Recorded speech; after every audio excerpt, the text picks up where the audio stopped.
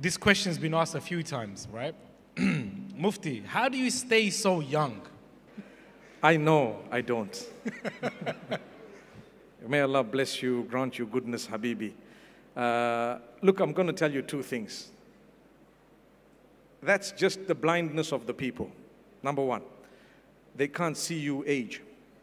But your kids can, your family can, everyone can. I'm a grandfather, I'm sure you're aware of that. And at the same time, many of my kids are actually married, mashallah.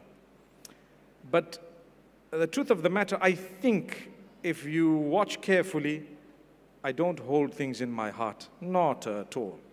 I don't even mind. You could have said what, done. If I've disappeared or I've blocked someone, it's not because I'm angry or upset or something. We are human. We would probably to a certain level, but that level with me is not a matter of concern. Leave it. Let it be. Live your life. Thank Allah for everything and keep going. Keep going. And I think maybe that might have contributed towards making you look a little bit less than what your age actually is. You know, how old do you think I am? They will guess correctly. Oh, they've just Googled it quickly. Okay, let's not say anything. Wikipedia lies, by the way. Wikipedia lies. That's a fact. Sorry. That's a fact. So don't believe everything you read online. Yes, Habibi. Alhamdulillah, Jazakallah khair, Sheikh. I think it's been a very nice, comfortable chat we've had with you. It's really opened my eyes a lot as well, mashallah.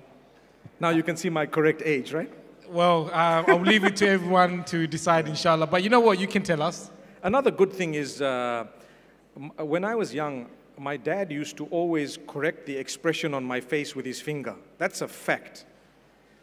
So whenever I used to scrunch my face, he used to put his finger between my eyes here, and he used to say, don't do that.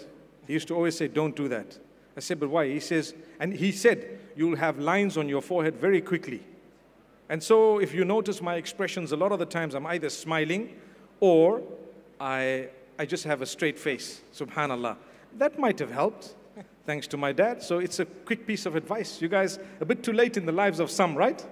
But you can still try, mashallah.